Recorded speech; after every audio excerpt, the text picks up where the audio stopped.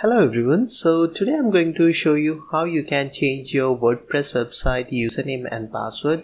So I will show you three methods to do it. The first method is from using Cpanel. The second method will be from Wordpress Dashboard, just in case you already have access to the dashboard.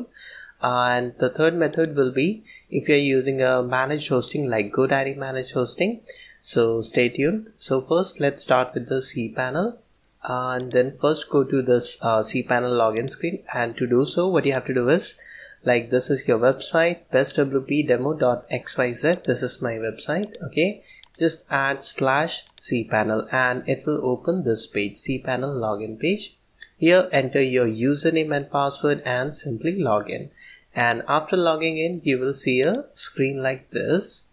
Okay, from here in the search bar type here PHP my admin. Okay, just and when you will see this option, click on it and it will open in a new tab.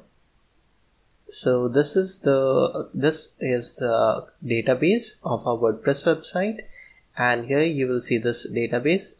Just expand it, click on the plus icon and then scroll down and you will see this user option. Again click on it, and now on the right side of the screen you can see this option, and now edit this.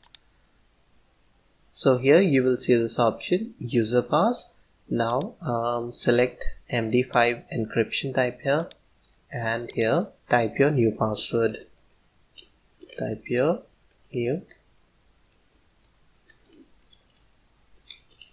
password. Okay, now what you have to do is click on this option, go.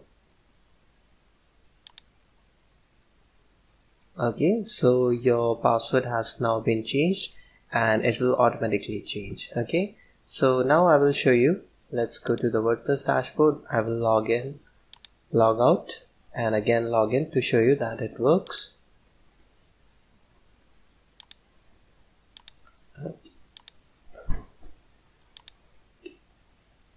Just to show you the new password, I will make it visible.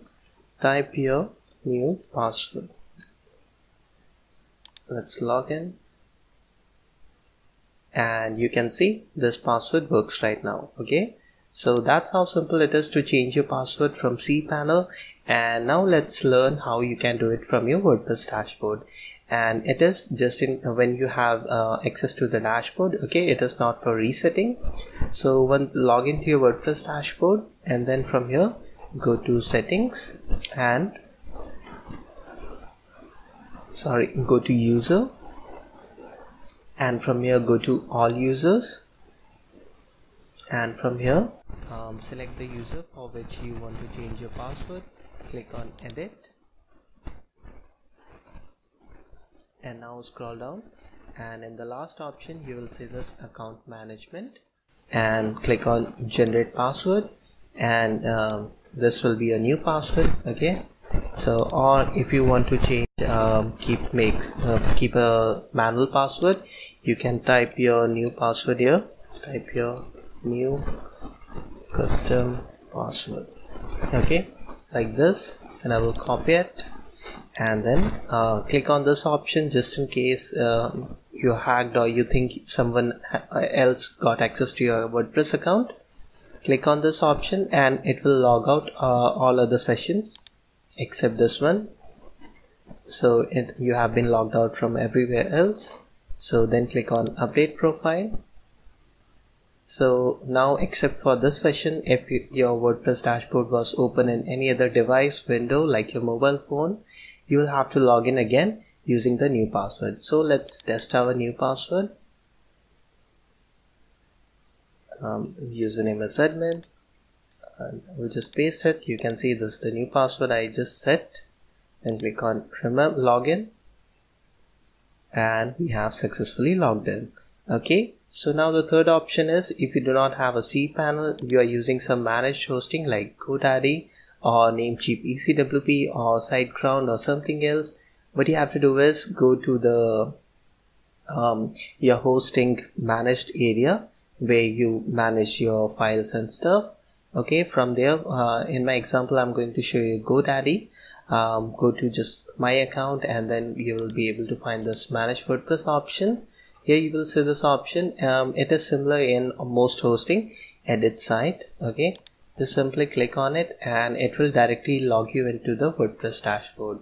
So once you get access to the WordPress dashboard, okay, it will take just a second. Login. Okay, so once you manage to log into the WordPress area, but you have to again follow the second step I have shown you. Go to user, all users, and from here you can select the user and edit its password. Okay, so I hope you found this tutorial useful. It was a quick short and direct to the point video.